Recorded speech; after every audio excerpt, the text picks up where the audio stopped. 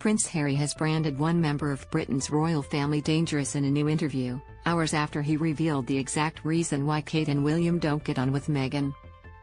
The Duke of Sussex was interviewed by Anderson Cooper on CBS 60 Minutes, where he made a series of new allegations. Watch the video above. Harry names dangerous royal family member stream the world's best reality, entertainment and true crime shows for free on 7 Bravo on 7+. One was about his stepmother, Queen Consort Camilla, who was previously referred to by his mother Princess Diana as the third person in her marriage to Charles. In the interview, the prince branded his stepmother dangerous. She was the villain. She was the third person in their marriage. She needed to rehabilitate her image, Harry said of Camilla in the interview. "You and your brother both directly asked your dad not to marry Camilla?" Cooper responded, to which Harry agreed. "We didn't think it was necessary. We thought that it was gonna cause more harm than good, and that if he was now with his person, that surely that's enough," he said. "Why go that far when you don't necessarily need to? We wanted him to be happy. And we saw how happy he was with her. So, at the time, it was okay." In his book, Spare, Harry claims that Camilla began a campaign in the British press to pave the way for her marriage to Charles. In the book, he writes, "I even wanted Camilla to be happy.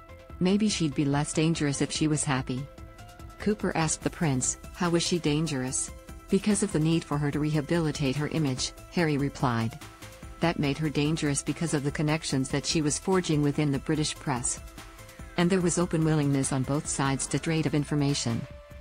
And with the family built on hierarchy, and with her, on the way to being queen consort, there was gonna be people or bodies left in the street because of that."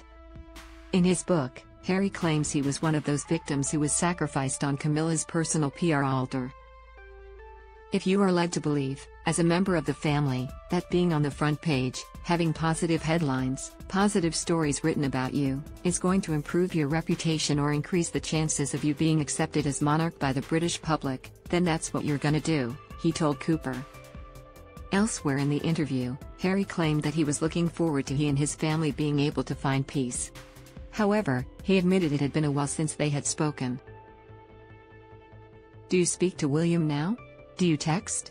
Cooper asked. "Currently, no. But I look forward to us being able to find peace." The prince responded, adding it had been a while since he and his brother had communicated. "Do you speak to your dad?" Cooper asked.